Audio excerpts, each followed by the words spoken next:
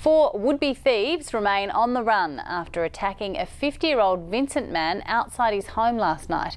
It's believed the man disturbed the youths, breaking into several vehicles.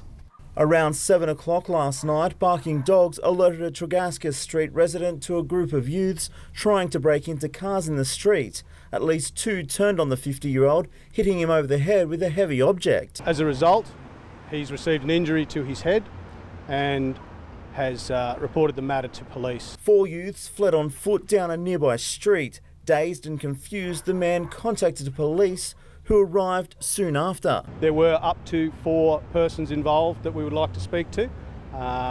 Those persons are about 13 to 16 years of age, and we would like to speak to anybody from the public who would have any information on this incident. In an unrelated incident, Townsville's Dialer driver has been dealt another blow after being hit by not 1 but 2 stolen vehicles on Saturday morning. Sort of stunned and a bit shocked that they just didn't give a shit, just ran me. Slammed us up the gutter and almost into the fence, and my driver's side of my car hit the palm. Donald and his 4 passengers escaped serious injury, a few bumps and bruises. The same couldn't be said for the vehicle, which he'd just paid off.